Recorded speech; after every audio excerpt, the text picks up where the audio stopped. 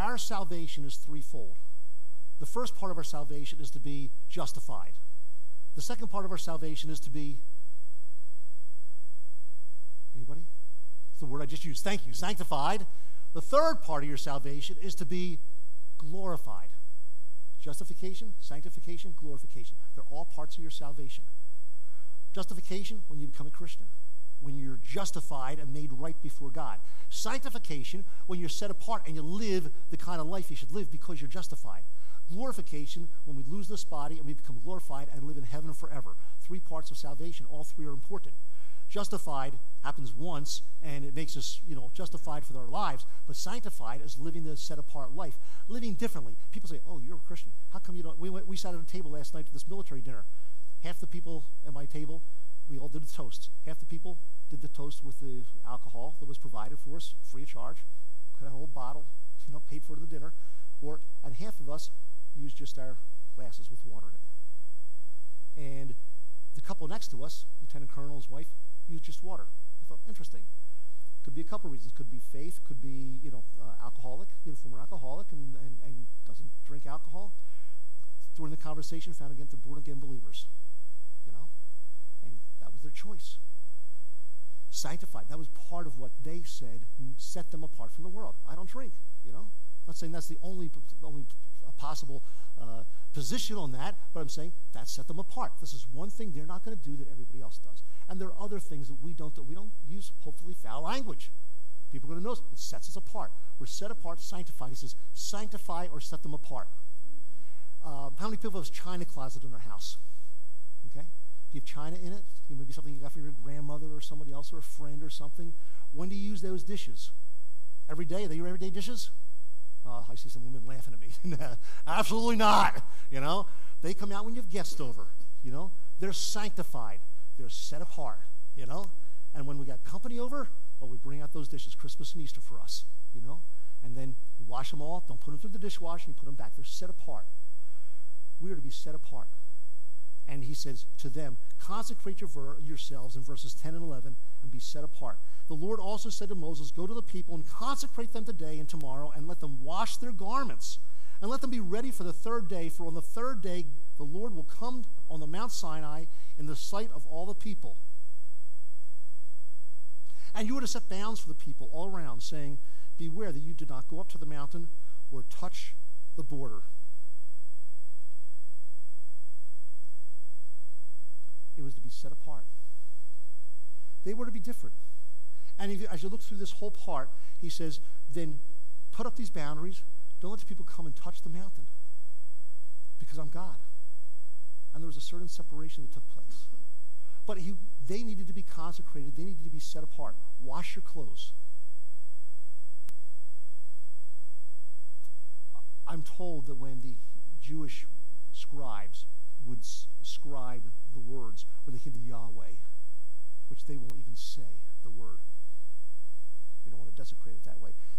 The scribe would go wash his entire self first and then come back and write that word and continue on because they held it in such holy reverence. Do you get the concept of, we come today and we kind of meet God, and it's just an ordinary thing. Once a week we come and meet God, and, we'll talk to him within a week, kind of thing. This is a big deal. They had to consecrate themselves. They should be set apart. Obey the covenant. Meeting God was a big thing. And too much today, I think, we just kind of, we'll go to church. We'll talk to God. We'll have a fight on the way in the car and then hope we can put on our smiles when we walk into church so nobody knows it. None of you are smiling about that. Come on. That happens to me sometimes. I know it happens to you guys.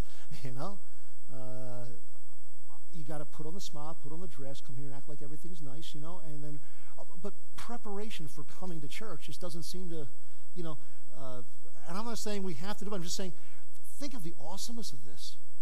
God wanted to tell them something. He wanted to make an impression. And as you look through the scriptures, oftentimes the first time was an impression, what happened, and they made special impressions of things. But I was going to bring my trumpet this morning and scare you all, but I thought you'd be able to see me. I wish Adam played trumpet. I would have let him play one right now, boom, right out of the balcony there and scare you off half to death. But look at what it says here in verses 14 and 15.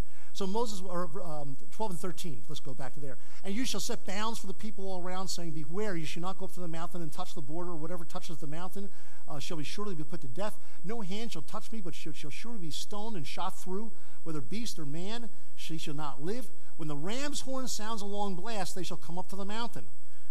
Then Moses went down from the mountain to the people and consecrated the people their garments. He goes back down and they do the stuff. And he said to the people, be ready for the third day. Do not go near go near a woman. Don't even have sex during this time. You know, you're preparing for coming to the mountain to meet God. And so it came about on the third day in the morning. Can you imagine this picture here? It came out when in the morning that there was thunder and lightning flashes and a thick cloud upon the mountain, a very loud trumpet sound. Okay, Adam, that's your cue. Play it, you know, kind of thing. The trumpet sound. So all the people were in the camp trembled before they came to God, trembled. And Moses brought the people out of the camp to meet God, and they stood at the foot of the mountain. Now Mount Sinai was in smoke, because the Lord descended upon it in fire, and his smoke ascended like the smoke of a furnace, and the whole mountain quaked violently. When the sound of the trumpet grew louder and louder, Moses spoke, and God answered him with thunder. You know, big. It was loud. This is an awesome God we have.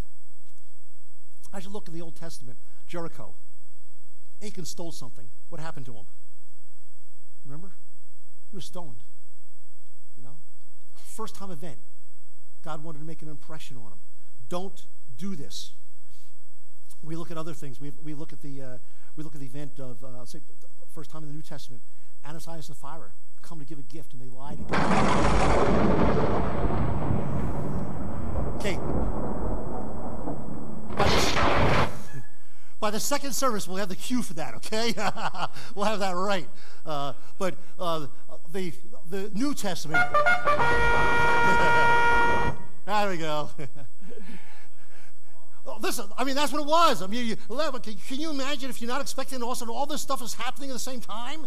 And now the fire's here, and we've seen God on fire before, right? We saw in the burning bush, you know, and we see the fire in the cloud at night that he leads them by. I mean, the fire, they have a whole mountain smoking, you know. I mean, this is an awesome thing. In the New Testament, Ananias and Sapphira came first. They lied to the Holy Spirit about what they were giving in their money. And what happened to them?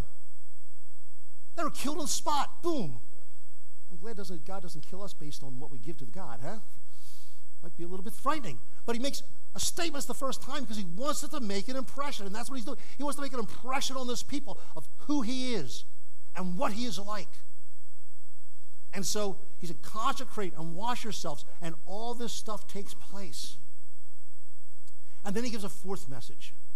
And the fourth message is found in verses 20 to 24. And the Lord came down on Mount Sinai to the top of the mountain. And the Lord called Moses to the top of the mountain, and Moses went up.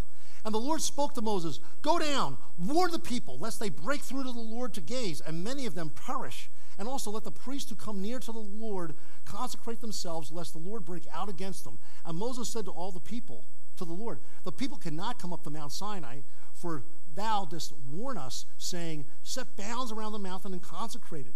And the Lord said to him, go down again and come up, you and Aaron with you.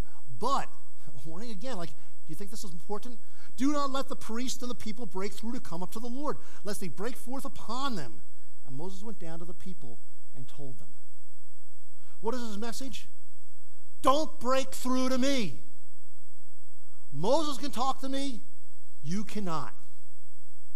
Do not break through. I am a holy God. You'll die in my presence. Do you understand how almighty God is? The purity, the holiness. There's some great hymns in the hymnal. I wish we had time to read them. Immortal, invisible, God only wise. Holy, holy, holy. A mighty fortress is our God. Take out some of those hymns and just read the verses. Maybe this week when you're doing if you have devotions or you want to start devotions, read the text, to some of those. I think we have some old hymnals. You can borrow an old hymnal if you don't have one, and look up some of those words or look them up on the internet. God is awesome. But you know what I think is so contrasting here? Don't break through to me. Isn't that discouraging? Do all this preparation, but you can't get to me. Don't break through to me. Isn't that discouraging? Isn't that discouraging? But you know what I think is so contrasting here? Don't break through to me. with me, and again, this is a whole sermon, but we're not going to preach it. I'll give you a little bit this week. If you want to contrast it, go to Hebrews chapter 9 and 10. Read through those two chapters to find the New Testament answer. But I just want to read to you one section of this. Hebrews chapter 10, verses 19 to 22. Therefore, brethren, since we have confidence to enter the holy place by the blood of Jesus, by a new and living way, which he inaugurated for us through a new and living, only through that veil, the veil that was torn, that is his flesh. And since we have a great priest over the household of God, let us draw near with a sincere heart in full assurance of faith. Write down chapter 9, verses 1 through 15 also, if you're trying to write something down to look at this week. I won't read it. That's extra credit stuff. Let me read one other verse, Hebrews 4:16. Therefore, let us draw near with confidence to the throne of grace, so that we may receive mercy and find grace in time of need. What a contrast. To Israel, don't break through. Don't touch the mountain. To us as believers, because Jesus has now paid the penalty for our sins and died on the cross, draw near to the throne of God with confidence and ask for mercy. Do you need mercy today? Is something happening in your life that you need help with? God says, come to me. Jesus Christ is the mediator between man and God. When he died on the cross, it says the veil which separated this Holy of Holies and the tabernacle, which represented God, it was rent, it was torn from top to bottom. God tore it, not man. And so now you have access to me because Jesus Christ has paid the penalty. So contrasting to the message to the Israelites, do not break through, the message to you is draw near with confidence. Our theme to close out this morning is this: obey, listen, sanctify yourself, and draw near to me. Obey, listen, sanctify yourself, and draw near to me. That's our job as believers. If we can follow that one theme, this one passage, and I'll be honest with you, I read this, and Pastor Scott and I are going through, we kind of split up the sermons, and whoever gets the sermon for that day, I mean, we don't say, I want this one or I want that one. It's based on our schedule. He's out picking Ashley up this weekend, so I got it. And I read chapter 18, and I thought, man, how am I going to preach on this? I mean, there's, come meet God, There's nothing here. But boy, when you get into it, this is a groundbreaking thing for how we approach God and the respect we have for him. I hope it's changed your perspective maybe a little bit of who God is. He's the same in the Old Testament as the New Testament. He's the same awesome God, and the same things, keep my covenants, are repeated in the New Testament. But the one thing that's different is, in the Old Testament, it was, don't break through. Talk to your priest, talk to Moses. In the New Testament's, draw near to me with confidence and request mercy. I'm there to help. And once you accept Jesus Christ, I will give you my Holy Spirit to live inside you and accompany you every place, every day. Dear Lord, we thank you for your love for us and for the privilege of being able to talk to you, come and worship you, and not have to be fearful of not touching the mountain. And as some of our folks are up here to pray afterwards, if there's someone here that wants to pray to you, that we thank you that they can just come, and with the body of believers, we can talk directly to you, and you listen and hear and answer. May we go out today with a renewed sense of the awesome God that you are. Thank you in Jesus' name.